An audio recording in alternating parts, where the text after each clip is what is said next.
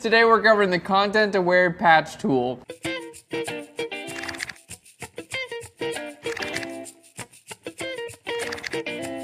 Hey guys, welcome to Phlearn. My name is Aaron Nace. You can find me on Twitter at AKNazer. Today we're doing an episode on the ContentAware patch tool. It's kind of a mouthful, it's a lot to say, but it's a really cool tool. Basically, you can remove certain parts of your image or alter certain parts of your image, and then it's going to restructure things back together based on what you select. It's kind of a weird tool to get to know, but we're going to get to it, and I'll show you guys some really good uses for the tool. So this is our image we're going to be doing. This is by Jesse, and Jesse, you want a Phlearn Pro tutorial because we're editing your image here on Phlearn.com, and we're using the ContentAware patch. So the first thing that I really love about the ContentAware patch tool. Now let's go find it. It's over here. You might have like a band-aid here. Defaults to spot healing brush. Let's go down to the patch tool, which is right over here. Now patch, if it's set to normal, you're gonna not be able to do this on a new layer. Now the ContentAware patch tool was added, I believe, in Photoshop CS6. So if you're using like CS4, you're not gonna have this, unfortunately, but there are other ways you could do it. You could use a traditional patch tool, it'll be very similar. Okay, so we've got our patch tool, and you can't do this on a blank layer if it's set to normal. See, I'll try to patch it out, and it'll go, no, you can't do that, silly. But the ContentAware patch tool, you can do this on a blank layer. So that alone, I love it because it means you don't have to alter an existing layer. You can turn these off and on, you can delete the layers, and you won't delete the whole image, just that little effect. So here's what we're gonna try, and that's because you got the sample all layers checked. So we're gonna go to our patch tool, go to ContentAware, and then the sample all layers, okay?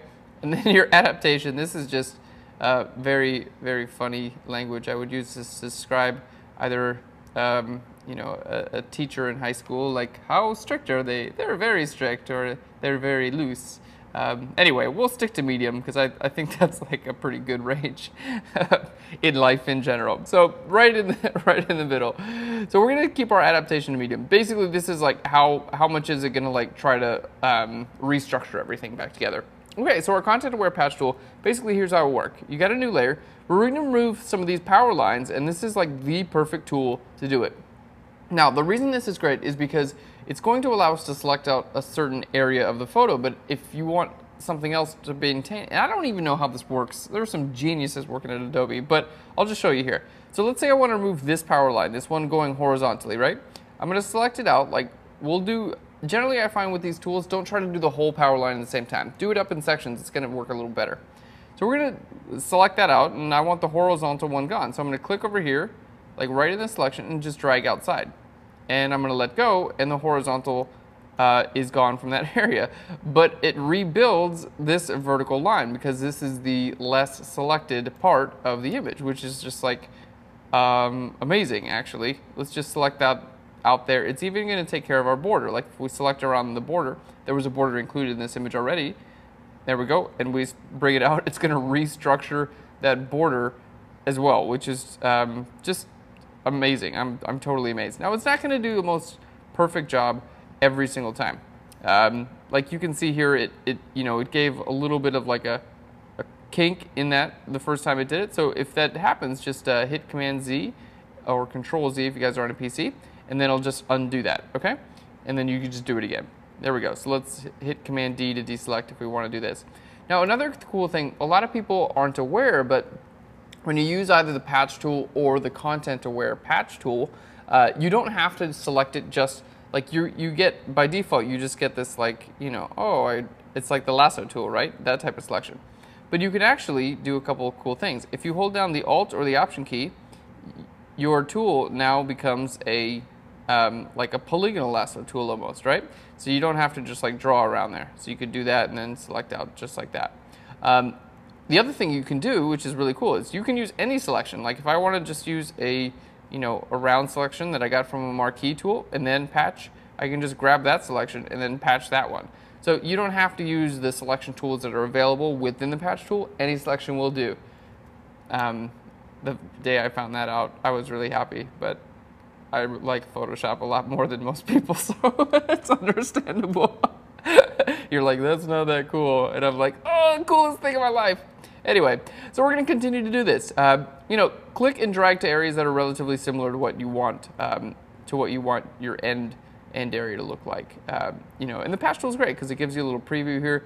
And this ContentAware patch really is nice. It's giving us a great result, and this is not something that's, you know, in my opinion, really that easy to do. You know, getting rid of power lines can be more tricky than you would think, especially if you have a complex sky or something like that in the background, or here where we're getting into it, where we're seeing some of these like light streaks and whatnot.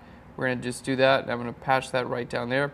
Now, it's not going to do a perfect job every time, but I think asking perfection from a tool like this is a bit much, to be honest. So I'm happy with the tool, and I'm happy with the job that it does.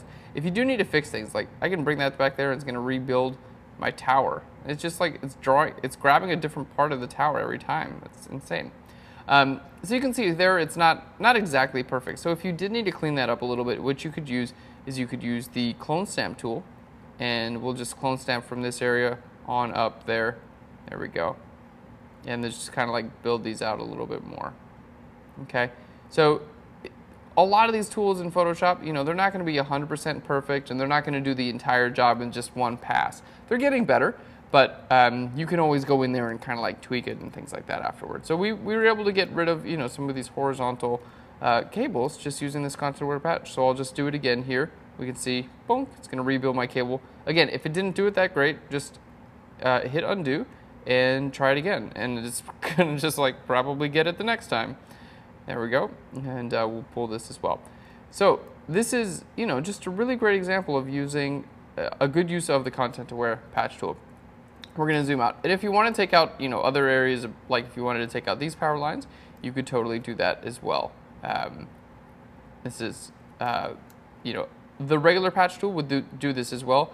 The difference between the regular patch tool and the ContentAware patch tool is this one will rebuild what's going on behind there. The regular patch tool doesn't like guess at what should have been there, which honestly I have no idea how how do you design software to guess what should have been there. Like it's ridiculous to me, but anyway, it works. So I guess that's all that I have to worry about. Then I can show you how it works, and then you can use it to make your images better. So Adobe does their job, and then I do my job, and then you do your job, and so on and so forth. Pretty cool. There we go. Let's just select that out, and we're almost done here. You could just continue going on this, but to be honest, I wouldn't be teaching you anything more. I would just continue be doing the same thing, but just a really great use for the ContentAware patch tool. I realize we've got a couple of these power lines left over. I didn't, you know, you don't need to watch me remove power lines for another 20 minutes, but a really cool use of the ContentAware patch tool. So there's our before and our after. A really quick, easy way to do some nice removals. If you guys use this for anything other than like removing power lines, let me know in an image down below, and I would love to see a before and after. If you can do like, you know, on the left side of before and on the right side of the after, those are really cool, so you can see like what's really going on with these images that you make. Sometimes I don't think very well. That's it for the episode, guys. Thanks so much for watching Phlearn. I can't wait to see your images. Leave them in a comment down below. I know you have a lot of choices when you're at work and you don't feel like doing your job and you want to watch something fun on the internet. And I thank you for choosing Phlearn as being a part of your lineup. I'll Phlearn you guys later. Bye, everyone. My job is basically giving something for you to do while you're at your job. That is not related to your job.